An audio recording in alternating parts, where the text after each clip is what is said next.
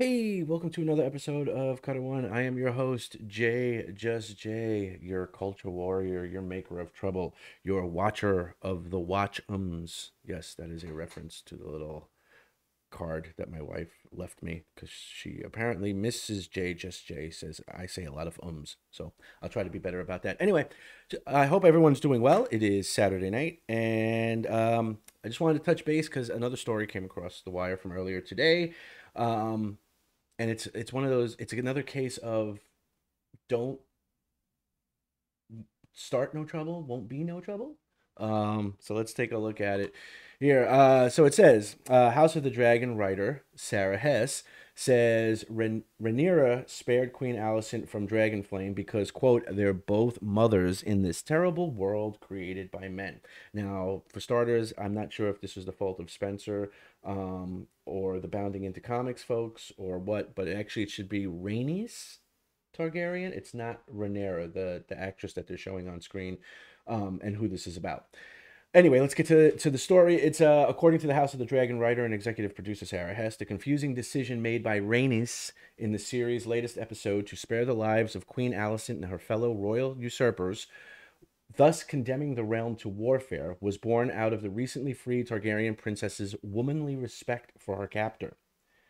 As seen in the climax of the series' ninth episode, The Green Council, the season long battle between Queen Alicent and Rhaenyra for control of the Iron Throne came to a particularly brutal head when, after being freed from the former's captivity by Sir Eric, the Princess of Dragonstone summons her mount Meleys and roars up from the depths of the dragon pit to confront her former confidant. However, upon coming dragon to face with Queen Alicent, Prince Aegon, and their allies, rather than putting a decisive end to the power struggle and instructing her mount to roast them alive, Rhaenys spares them, instead choosing to simply turn and flee the city. Unsurprisingly, this merciful decision was met with confusion from fans, with many finding it unclear as to why Rhaenys would choose to avoid a handful of murders in favor of the bloody brutality of war. Presented with an opportunity to speak with the episode's writer and director, Sarah Hess and Claire Kilner, respectively, the Hollywood Reporter's James Hibbard used the chance to inquire just as to why Rhaenys did what she did, or rather, what she didn't do. Beginning with a bit of alternate history speculation, Hibbard opened his conversation with the pair by asking Hess for her thoughts as to what would Alicent have chosen to do to Rhaenys if she hadn't escaped and refused to bend the knee. To which she opined, I feel like she just keeps on being a prisoner. Alicent's not going to chop her head off, reflected the writer. She's more passive. She tends to let the men steamroll her in most cases. So I don't know what would have happened, but Alicent was clearly okay with just keeping her there. I don't think she would have let her get murdered, but I don't think she necessarily would have set her free either. I think Alicent believes she is trying to keep peace and stop war, but she's just working within the patriarchy, added Kilner, prompting Hess to affirm Alicent believes if we can just get the men to do the right thing. Turning to the moment during a recent post episode premiere interview with the two, Hibbard asked, so from the beginning, we have been waiting for Rhaenys to do something badass, and you gave us this incredible moment. It's very cool, but it did make me wonder, does it make sense that she doesn't kill them? Briefly mentioning that she also murders a bunch of civilians by busting out anyway, the reporter was met with a simple exclamation from Hess, quote, it's Game of Thrones. Civilians don't count, unquote. Pressed further by Hibbert as to why Rhaenys didn't just pull the Dracarys trigger and save countless lives, possibly including her own, by preventing war, why just turn around and fly away, the writer explained. I think she just can't do it. Oh, why she didn't just turn around and fly away, the writer explained. I think she just can't do it. It's not her war, she continued. The fight is between these two sides, and she's kind of not in it. She doesn't feel like she's the one to come in and do that. But you're right. If she had just incinerated everybody, it's game over. Rhaenyra wins, and we're done here. But the cost is huge. I also feel like that moment, she looks Alicent in the eye, and Alicent walks in front of her kid to shield him, said Hess. It's one mother to another. Rhaenys is angry, but in her previous scene with Alicent, she respected her, even if she doesn't agree with her. So she's not going to kill another woman like that. Apparently, though, no fucking problem with killing civilians. In coming to this decision, interjected Kilner, the team talked to Rainey's actress Eve Best about this, and in the previous scene, she felt that Alicent really saw Rainey's for the first time in a long time.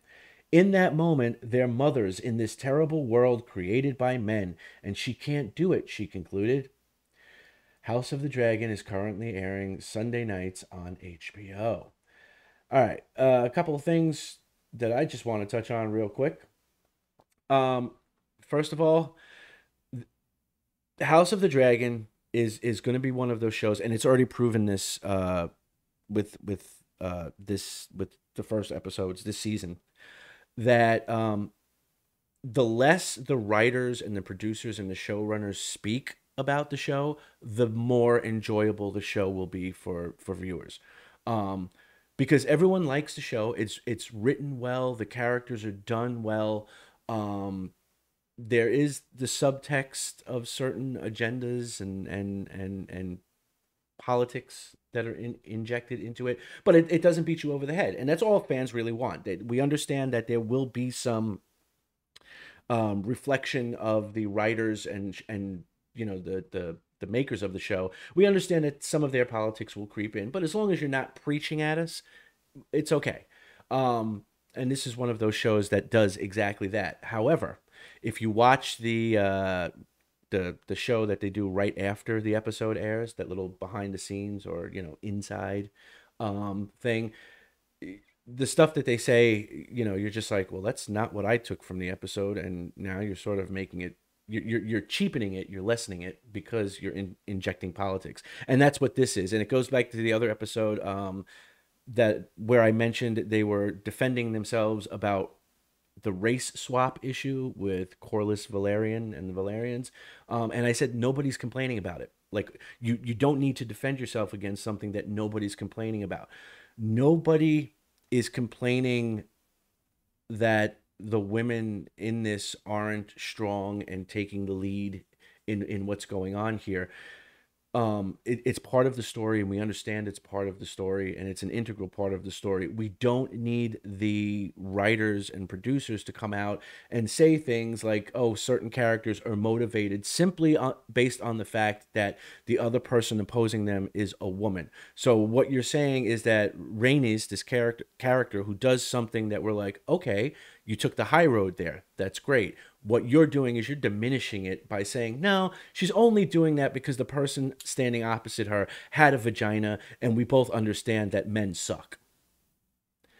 So how about you just don't do that? Don't ruin a likable show by injecting politics in it when it doesn't need to be in it. Especially when you're going to follow it up by saying that civilians don't matter. So we can kill all the civilians, some of which were women, by the way. Okay, so you killed a bunch of women, but because they're not special enough, they don't count. It's okay. You can be a victim. But these other women, the prettier ones, the ones with the better clothes, Alicent and Rhaenys. Well, with them, it's this sort of mutual respect because we understand that it's all men's fault anyway. Anyway, I don't know. Sometimes it's better to just keep your mouth shut. If people are enjoying your show and not complaining about it, don't give them a reason to complain. But, what do I know? I'm just an evil man. You know, I couldn't possibly know what the hell I'm talking about. Anyway, let me know your thoughts. Leave a comment down below. Hit the like button, hit the subscribe button because subscribing really, really helps, and share the video. And I look forward to hearing from you. Until I see you in the next one, I will talk to you again soon. Peace.